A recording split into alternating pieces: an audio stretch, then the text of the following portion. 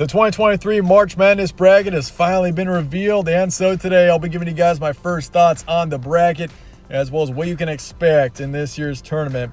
And this is a tournament that is wide open as we look forward to it. There is no heavy favorite as we look forward to this tournament. So today I'll be giving you guys my first thoughts as well as a potential prediction on who could win this tournament. So that's it. Let's get started. Looking at the top here, we got Alabama, #1 overall seed. Yeah, they're going to win in the first round, and I've got full confidence in that. I mean, you look at the 16 seeds facing off in the first four.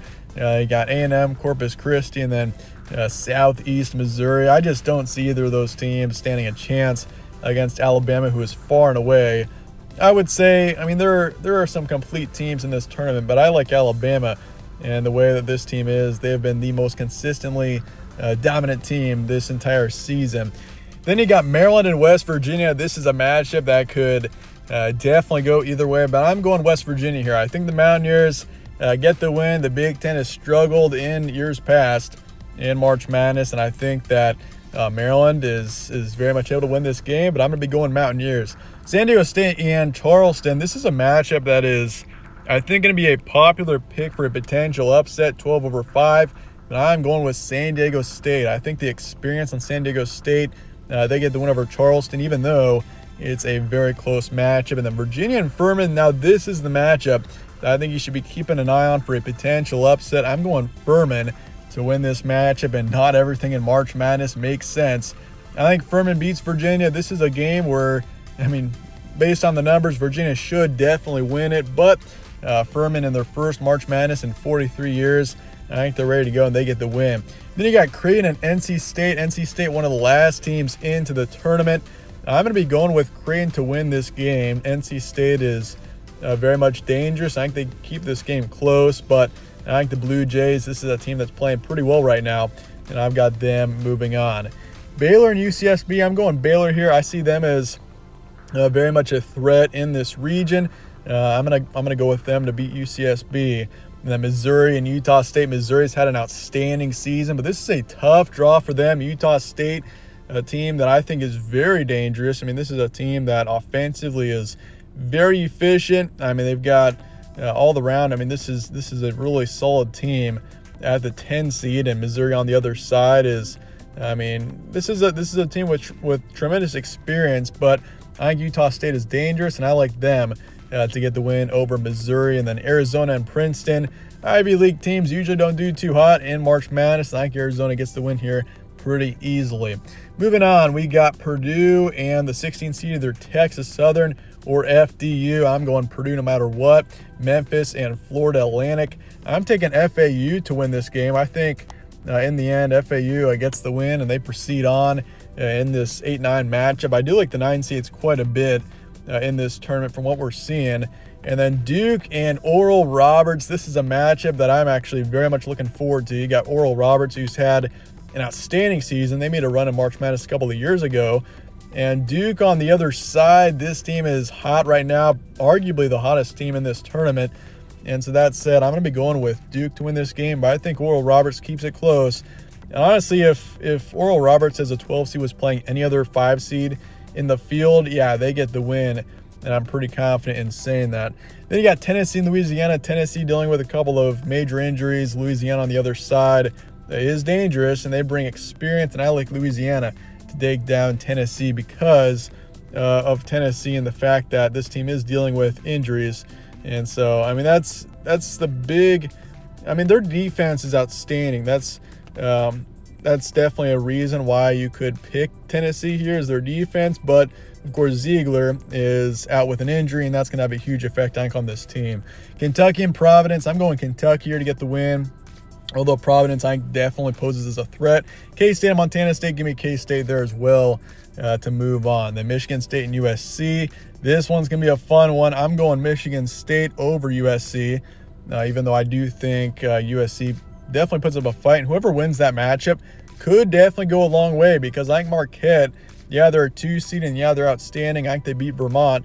But I will say this. I think Marquette is a somewhat vulnerable team. If you're going up against Michigan State or USC or a team like that in the second round, I do think Michigan State or USC definitely has a chance against Marquette. And so that's something to keep in mind. And I'll also say this while we're at it, if there's any 15 seed that's going to beat a 2 seed, it's going to be right here. Vermont is hot right now. They're playing outstanding. I think they put up a fight in this matchup and keep it close. But I'm going to still go Marquette just because it's so tough to predict a 15/2. That's just something that's really tough to do. Next up, we got Houston and Northern Kentucky. Give me Houston, Iowa, and Auburn. I'm going to be taking Auburn to win this game. They they haven't played super well down the stretch, but I think Auburn and Iowa, this is going to be, I could see it being a really solid matchup. But I mean, Iowa, I don't know, man. I think Auburn is gonna win this game. It's pretty much a coin toss. You can easily go either way here. Then Miami and Drake. I'm going to be taking Drake to win this game. I think a 12/5 here makes sense. Miami is a really solid team in the ACC. And the ACC really didn't get many teams in this tournament. But I think Drake, the way they're playing right now, I'm going to go with them to win. And then Indiana over Kent State as well. Even though I think Kent State, the way they're playing, I could see them upsetting Indiana. And honestly, the Midwest region, this is the region that I see being a total mess. And we'll get into more about why in a sec. But then you got Iowa State and Mississippi State or Pitt. I could see an 11 seed win here, but I'm going to be going with Iowa State as of right now. And if you're going to ask me who to take between Mississippi State and Pitt, I'd probably take Pitt right now. I think the underdog story that they've got going, I think they win that match and get into the second round, or the first round outside of the first four. And I think Iowa State wins it though in the end. And then Xavier and Kennesaw State. This is a matchup that I think you should be keeping an eye on. Not many, I think, are going to be liking Kennesaw State in this matchup. This is probably not going to be a super popular upset, but I see this one coming. I think Kennesaw State is a very dangerous team. Keep an eye on them. This is a team that's making their first tournament appearance. They're playing outstanding right now. They've won 16 of their last 18. And Kennesaw State, keep an eye on them. I think that's a team that could potentially put up a surprise upset, and not many are going to see it coming, but I think I do, and I think Kennesaw State proceeds on. Then you got Texas A&M and Penn State. This should be an outstanding matchup. Your two runner-ups in the tournaments of the SEC and the Big Ten. I'm going Penn State 10/7 here, and then they're going to play Texas. Although Colgate, I think, puts up a fight against Texas and keeps it close. Kansas and Howard. Give me Kansas, Arkansas, and Illinois. I'm going to be going Illinois here over Arkansas, so another 9/8. In fact, I mean, I think I've actually got all 9 seeds winning in the tournament. Although if there's an 8 seed that I'd probably pick over a 9, it's going to be Arkansas. I could very well see Arkansas, so you could go either way here. But I'm going to go with Illinois based on a coin toss pretty much. I mean, that's as close as it gets. Two good basketball teams, but Illinois comes out on top. St. Mary's and VCU. This is going to be a popular upset pick, I think, with VCU playing really well right now. I'm going to go with them as well.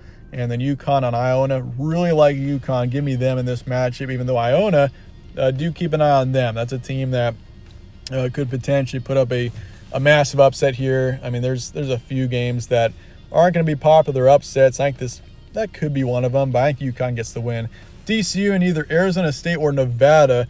I think Arizona State wins that matchup, and in the end, I'm gonna take TCU over whichever team wins in the first 4. I just think TCU, they could be a dangerous team. They got Gonzaga, and then on the other side, I got them over Grand Canyon.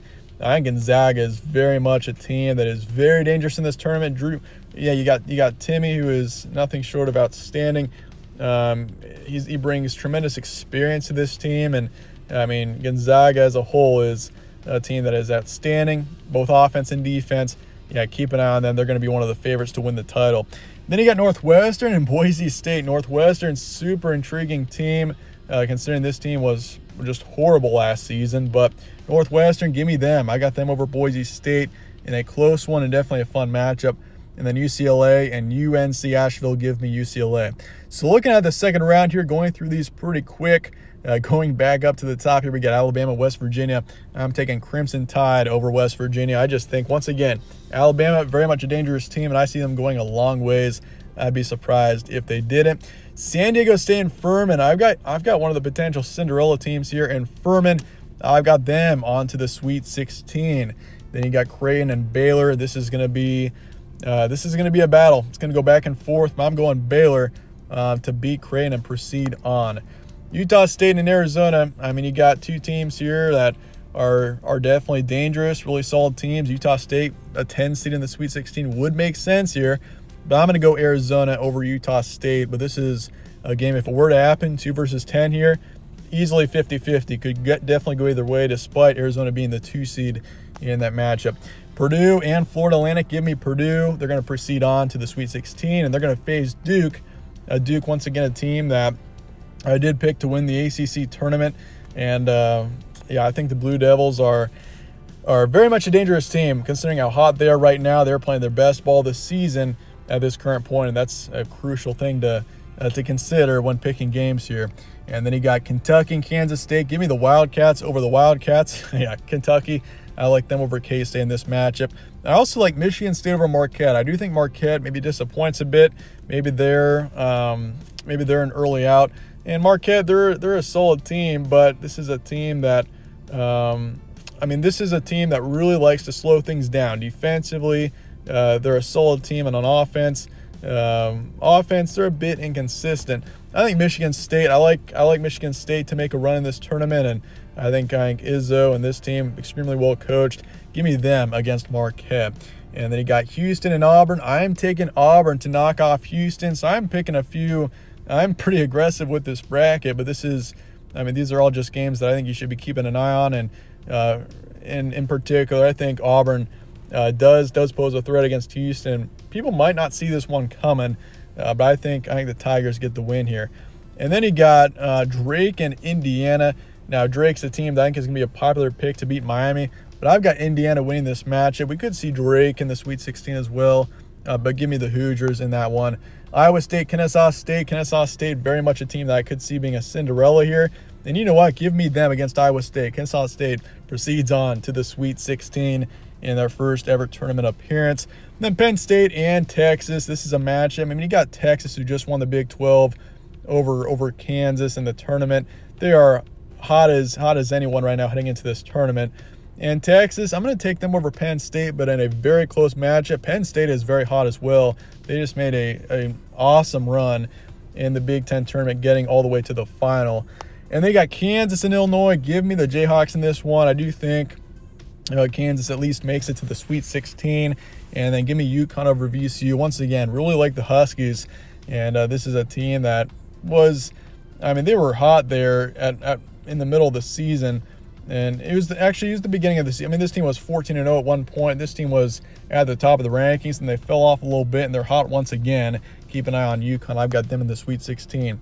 TCU, Gonzaga. Once again, really like Gonzaga. Give me them over TCU. And then UCLA over Northwestern. Although I do think Northwestern, being a team that has unexpectedly really been great this season, we could see them as a surprise team in this tournament as well, but I think UCLA is as complete of a team as anybody. Give me them in that matchup. Now looking at the Sweet 16 here, we got Alabama and Furman at the top here. Give me the Crimson Tide. I think they end Furman's run. Baylor, Arizona. I'll be taking Baylor in this matchup for them to proceed on to the Elite Eight. Once again, really like Baylor. This is a team that disappointed a bit in the Big 12 tournament, but I think they play pretty well in March Madness, and they proceed on to the Elite Eight. Then you got Purdue and Duke. This is a matchup that could definitely go either way. The Big Ten has disappointed quite a bit in the tournament in years past, and I think Purdue does disappoint a bit here, and Duke gets the win. This is a hot team in Duke. I like the 5 over the 1 here, and they proceed on. Kentucky and Michigan State. This would be an outstanding one here. You got Tshiebwe in Kentucky, an outstanding team, and Michigan State, who offensively is nothing short of just outstanding. And when Michigan State gets hot, this team is brutal. And that's it. I think Michigan State is going to make a run in this tournament. And just by their offense, I really like this team. And Michigan State proceed on to the Elite Eight. They're going to be taking on Duke. Now looking at your Elite Eight here, we got Alabama and Baylor. I'm going Crimson Tide to proceed on here. I think they're the main 1 seed that I'm pretty confident in to make a run here, just because of how complete of a team this is. So give me Alabama in the Final Four. They'll be facing off against Duke. Duke, once again, an extremely hot team heading into this tournament. I like them to proceed on. Looking at the Sweet 16 down here in the Midwest, we got Auburn and Indiana. I think Indiana surprises some people. They proceed on and they beat Auburn. Kennesaw State and Texas. Kennesaw State I could definitely see being one of the big Cinderella teams. I've got Texas shutting them down here and getting Texas to the Elite Eight. But I think, yeah, Kennesaw State is one of the teams that some might not expect to make a deep run, but I like this team a lot. Then you got Kansas and UConn. I do think this is where Kansas's run ends. The defending champions go down. UConn proceeds on, and then Gonzaga and UCLA. Give me Gonzaga. Once again, Drew Timme, the experience of this team, both sides of the ball. I mean, Gonzaga in all areas is an outstanding team. I like them to proceed on. Then looking at Indiana versus Texas, I think Indiana actually knocks off Texas here. I mean, some might be confused by this pick, but Texas, I mean, yeah, they won the Big 12 title, but how many games can this team win in a row? I mean, can Texas run the table and get to the Final Four? I mean, this team is very much able to do that, but I think Indiana cuts their run short, and they upset Texas there. Then UConn and Gonzaga. This one should be an outstanding one, but give me Gonzaga over UConn. I think Gonzaga is a very dangerous team once again. So then looking at the Final Four, this is what it comes down to. We got Alabama and Duke, and then Indiana, who some might surprise seeing them in this position, and then Gonzaga. Give me Indiana over Duke. I think Duke is a team that is playing their best ball right now. ACC tournament champs. They're hot as ever, but Alabama, too complete of a team. I see them definitely making a deep run, and honestly, that'd be pretty surprising if they went any earlier than the Elite Eight.